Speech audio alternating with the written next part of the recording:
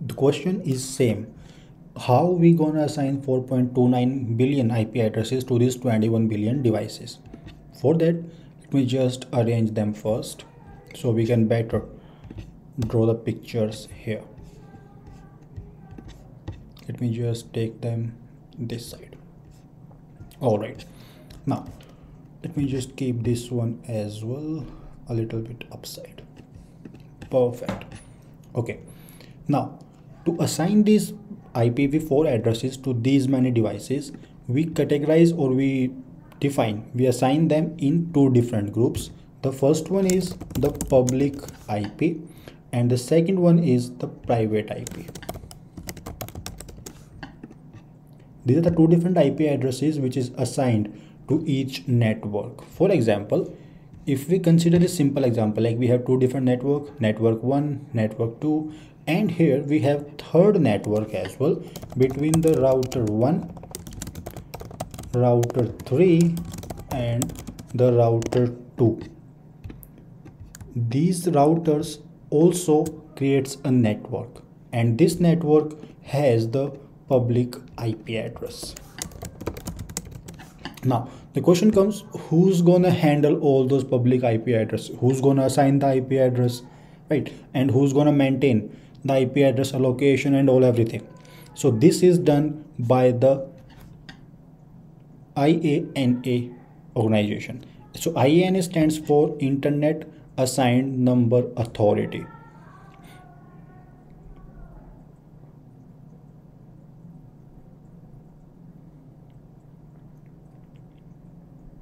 And the IP addresses are divided into different continents. So you can see there are different registries. These are called as RIR, which is considered as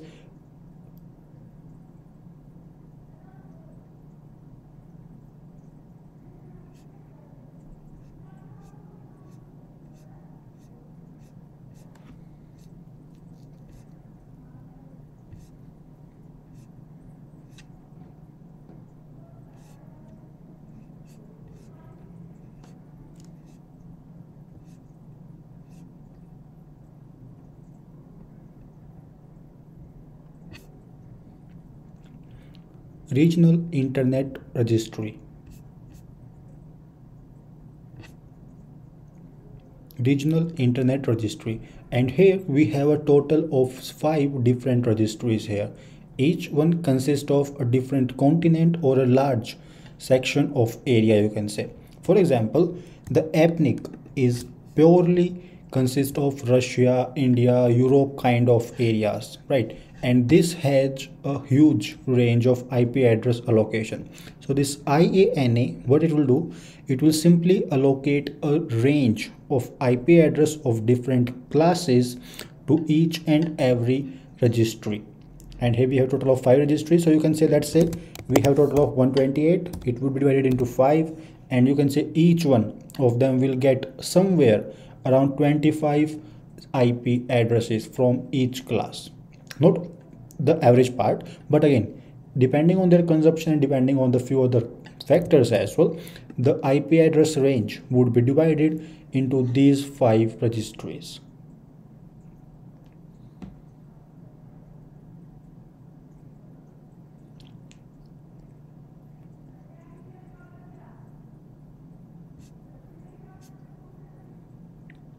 Now the question comes, how they gonna be assigned?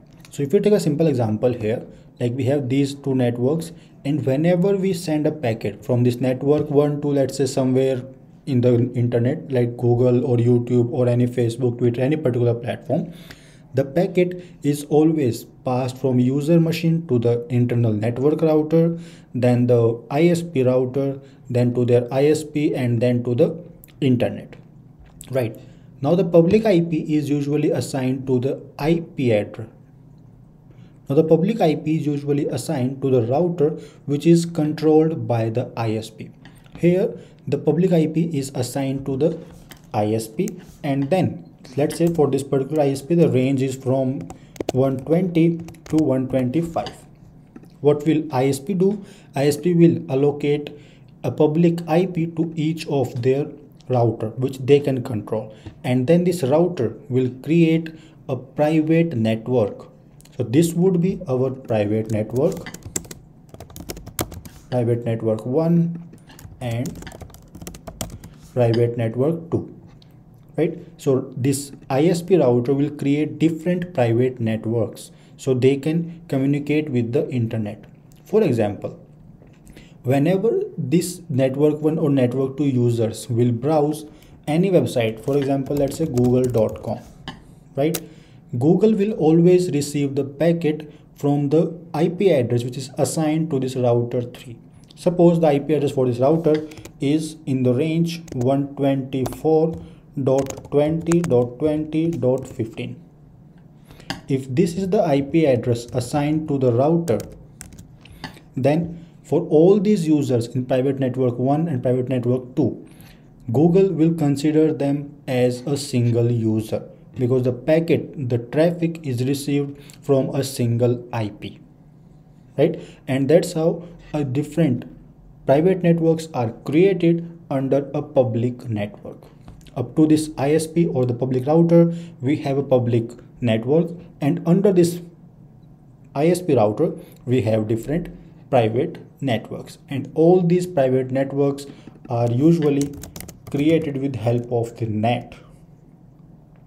Now NAT stands for Network Address Translation.